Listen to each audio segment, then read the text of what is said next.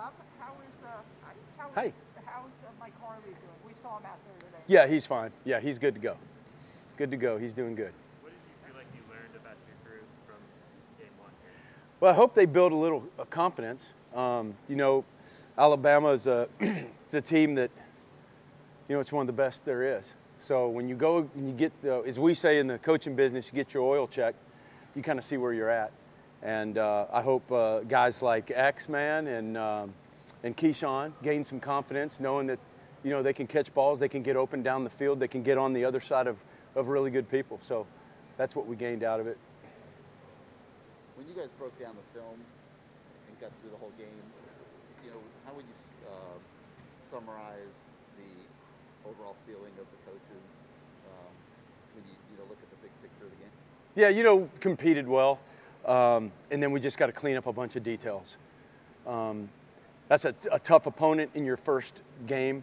It's very tough because you can get the feeling that just all of your base stuff is going to be, you know, it's going to be hard to just run your flat-out base stuff against them because of the type of players and athletes that they have.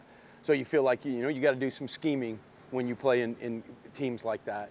And so when you have a little bit more scheme, you have more details. And so that was the big thing was, you know, we just got to clean up a lot of detailed stuff.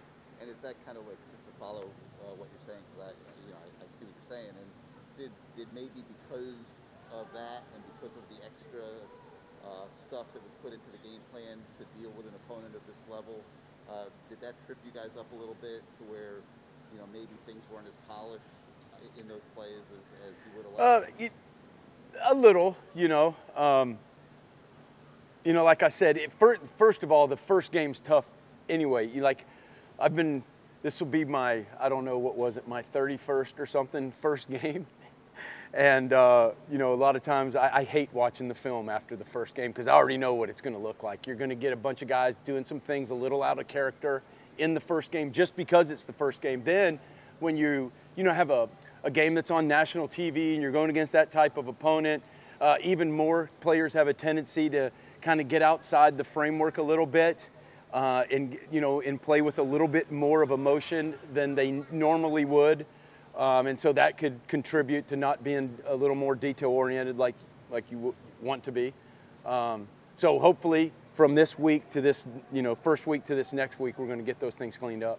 We didn't see a lot of deep balls in the game. I was just curious, were the receivers getting open enough? I think that we ran some. I think, you know, we had the sack. We had one. I don't know if you remember D. Wiggins getting on the other side of some guys. That was there were several intended deep balls. I'll say that. So there were several called and intended. Just some things happened where we just didn't get it down the field. Overall, you like the separation in general with the group. Did they get enough separation? You know, I thought for who we were playing and being in the first game, you know, like I said, you have a tendency to lose your details in the first game, you know. With my experience watching guys, especially at the receiver position, they turn their heads too early instead of really trying to work on restacking a guy. Little things like that. They quicken everything up. Their routes are always shorter in the first game than what they're supposed to be, so it doesn't look like you appear to push the defense down the field. Let's suppose you have a 20-yard comeback. You know, you may run it in 12 at 12, and so things like that may have contributed. But we did have some deep balls called, for sure. I wanted to ask you about Keyshawn and Yeah. Charleston, just kind of first games, you know, starting, and just curious. Yeah, you know, I was proud of Keyshawn, especially proud that outstretched hands across the middle of the field on that fourth down. That's a tough catch right in the triangle of three defenders, and stuck his arms out without any flinch or whatever and caught the ball and then stuck his foot in the ground and tried to get upfield. So that was really good to see. You know, I think, you know, Charleston just got to constantly with him. Fast guys have a tendency to just believe I can just outrun everybody. And so when they, you know, you get into college, especially guys that are really, really fast in high school, they get here and they think they can just run. There's so much to running a deep ball. I could give a 50-minute dissertation on how to run a deep ball properly. You have to do all kinds of details, restacking. There's a certain point in time down the field when you turn your head back to the quarterback. You can't do it too early. You can't do it too late. And so, what I saw out of him is those details. Just some of them not showing up, and they will as the season goes on. I know that from experience. Restrepo, what did you see in him? One more year. What I've seen of him every single time we've ever scrimmaged and played real football. That man is he's a football player. He shows up every time that we put the ball down and we play football. He always finds a way to score a touchdown, it seems like. So I kind of knew he was gonna. He's going to make plays. He's going to be open, and he's going to fight his butt off. He's going to dive for balls. He's going to do everything it takes. He's a natural guy inside. He has a good feel for defenses. He's really smart. So I kind of wasn't surprised that he kind of had a good game. Your freshman, obviously you don't starting Yeah. him in the game against Alabama. Yeah. Is one thing, but you've heard so much about them. Are they close, would you say, to maybe getting into the rotation? And have any one of them in particular edged ahead of the group?